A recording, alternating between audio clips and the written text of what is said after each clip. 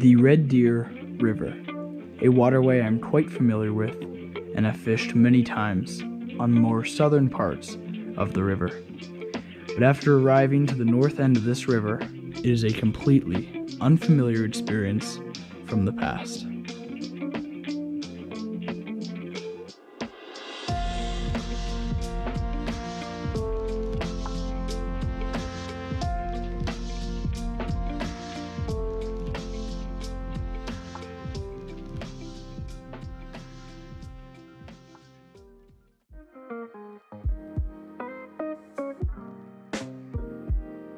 Absolutely freezing water. Welcome back. I'm here on the Red Deer River, and I've been very south on the Red Deer River catching goldeye and walleye, but right now I am north on the Red Deer River. It is beautiful here. Gorgeous, gorgeous trout stream. That's what I'm searching for, some nice, beautiful wild trout. It was a dirt road for about 30 kilometers to get out here, and we're finally out. I'm excited. Hopefully we can get on a nice trout.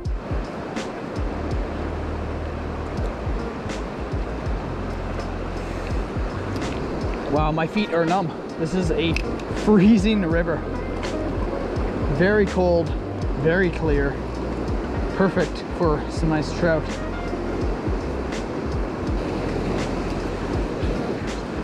So today I'm gonna be running a small jerkbait. It's a Caprolin jerkbait.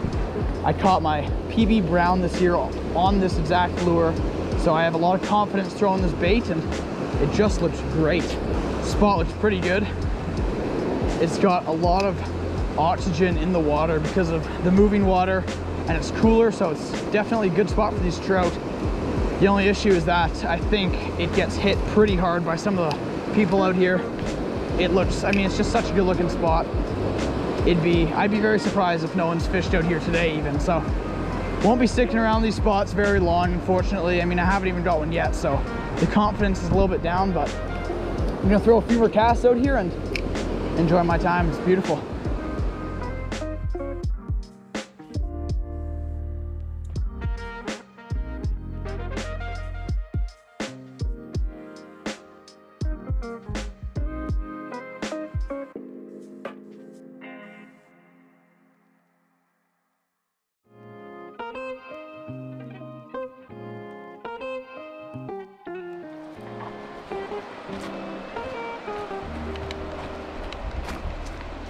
Just another gorgeous looking spot on this river.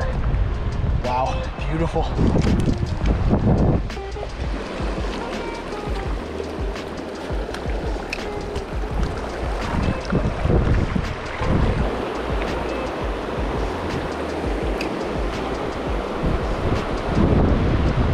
I'm gonna switch up. I'm gonna put on my go-to finesse trout lure because they don't seem to be biting the jerkbait right now.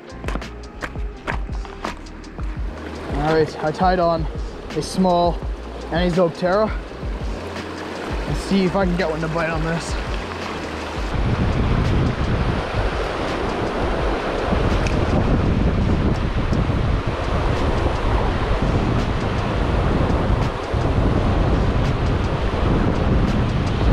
Go on.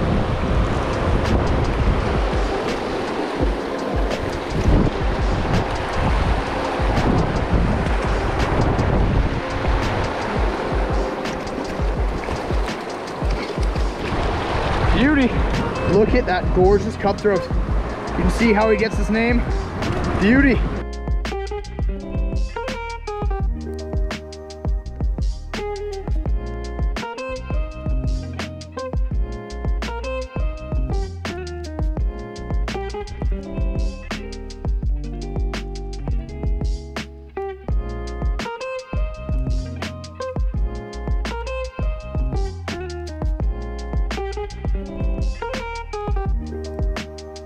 I must admit that we were a little bit unprepared coming into this fishing session today.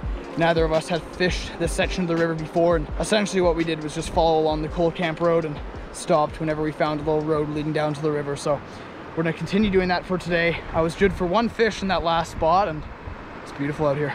Let's go. Let's see if we can get another fish at another spot.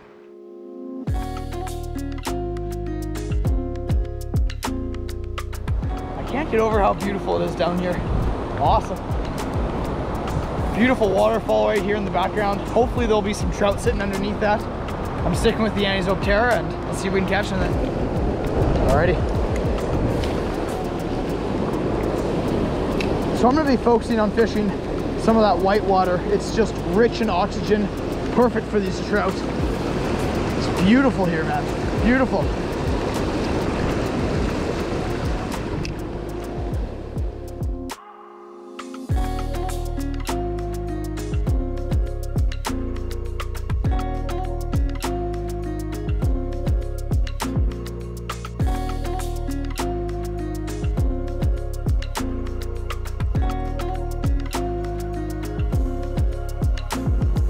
Well, didn't get anything here, and it's hit pretty hard.